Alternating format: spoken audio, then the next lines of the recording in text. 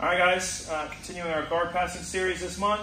Today, we started talking about sliding and outside passing. So, my guys, I want to start pressing on the knees, getting used to this motion, and just having good slides back and forth, and just popping the knees back and forth until you can get passes.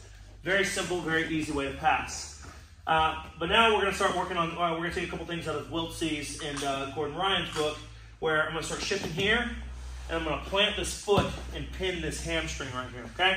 Now, from here, a couple of things are going to happen. If he lays back and just stays there, easy buckets. So I'm just going to go straight to my knee slice, right? And just drop through.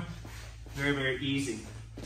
But if he sits up, things are going to get a little bit more interesting, right? So from here, I'm going to try to push him down. If he allows me to push him down, I'm once again going to hit the knee slice.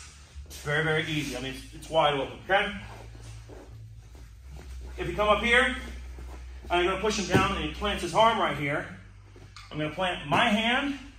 I'm going to come over his head and hook right here and just roll over the top. It's going to bring us right here in this position. Grab the wrist, lock up my Kimura. This is where we put our own flavor on those because we're going to do something called a Nutcracker. From here, I'm going to bring my knee over his throat and hook up his jawline. From here, I'm going to squeeze. If I can't get the tap, I can adjust. Bring it a little bit further down on my knees, lock it right in between the kneecaps, and pop them off really, really easily. If we can't get the finish here, that's not a problem. I'm going to come up on my elbow. Go ahead and clear this if they cleared it. Bring my knee back and sit up, right back into the same position.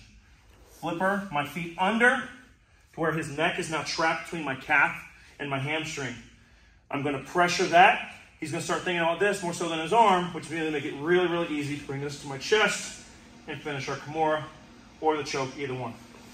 And that's our recap for today.